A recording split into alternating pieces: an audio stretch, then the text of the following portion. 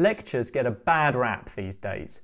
Educational theorists are telling us that the age of the sage on the stage is over and that we ought to flip the classroom and get the learning out of the lecture theatre. I don't agree with that. I love giving lectures and I love going to them, but I will admit that lectures have two problems. The first one is that professors don't know how to give them very well, and the second one is that students don't know how to listen to them very well. So I'm going to try and fix that second problem in this video with 5 tips for taking notes in lectures. And if you hang around to the end, I'll give you the killer extra tip that is going to completely change the way you think about note-taking.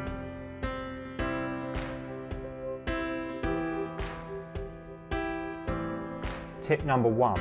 Don't try and write everything down.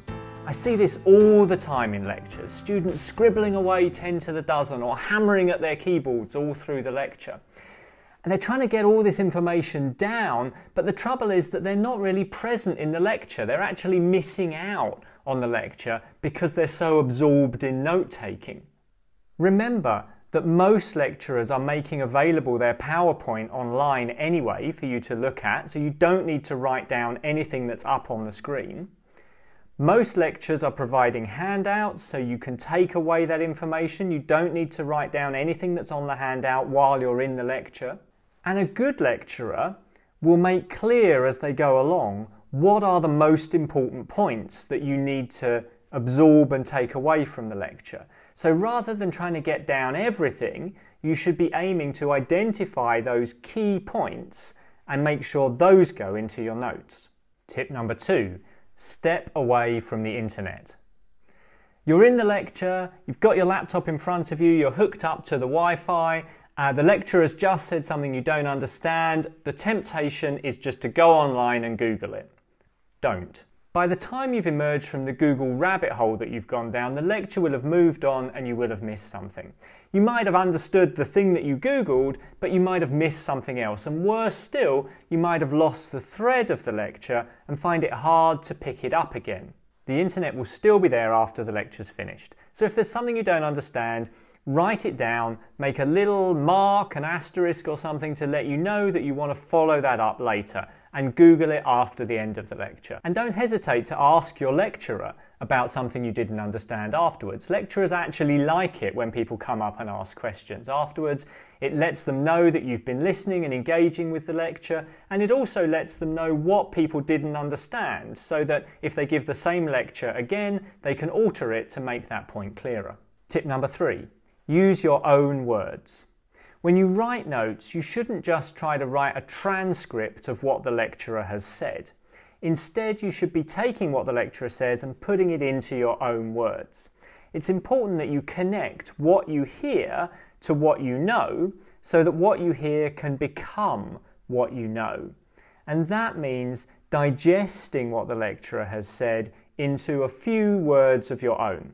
So if your lecturer says, for example, Beethoven's musical manuscripts reveal that he was as disorderly in his compositional practice as he was in his personal life, you might write down Beethoven messy drafts. And that's enough. You've boiled it down to the nugget of information that you want to get from that. The lecturer's phrase doesn't matter. What matters is the little bit of information that you're getting, and you put that down into your own words so that you can take it away from the lecture. Tip number 4. Try to write the lecturer's plan for them. Often good lecturers don't read from a prepared script.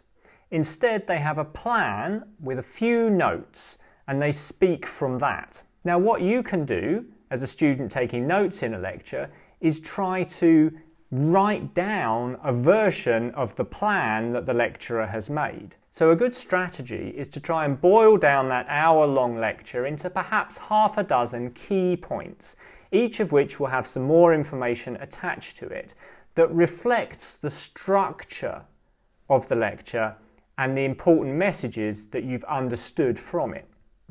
But the aim is not just to get a lot of information. Lectures aren't about information, they're about understanding. And you should try and leave the lecture with a clear understanding of what the lecturer has said. Tip number 5, summarise afterwards. The lecture doesn't end when the lecturer says the last word and shuffles their papers at the podium. You can go back to your lecture notes afterwards, make sure you've understood, make sure you understand what the key points are in the lecture. If you've got a friend who skipped the lecture, you can explain to them what was in the lecture. That's a really good way of making sure that you understand it, that it's really gone in. If you can summarise an hour-long lecture in 5 or 10 minutes, in 5 or 10 key points, then there's a good chance that you've really understood it. And remember, it's not just information that you're seeking in a lecture, it's understanding. So here's the bonus tip that I hope will change the way you think about taking lecture notes. When I was younger, someone told me that you should always take a camera with you when you go travelling. But the point of taking a camera with you isn't to get great pictures. It's to cultivate a discipline of looking so that you really notice the things that you see when you're travelling. Now, if you get great pictures, that's wonderful and they make a great souvenir, but that's really almost like a byproduct of carrying the camera around with you. The point of the camera is to teach you how to look. I think it's the same with lecture notes. Lecture notes are a great way of recording what you've heard. They're a reference that you can go back to get information from. If you have to revise the content of the lecture for an exam, they're going to be a great revision aid. But really all those things are kind of beside the point. The point of lecture notes, the real advantage of them, is that they cultivate a discipline of attention. They teach you how to listen to a lecture, how to digest the lecture so that you can take away the important points, the key ideas, the takeaway messages. And they do this even if you never look at them again. So stop thinking of lecture notes as a record of information and start thinking of them as a tool for understanding. That way you'll follow lectures better, you'll enjoy them more, and you'll have better lecture notes in the end as well.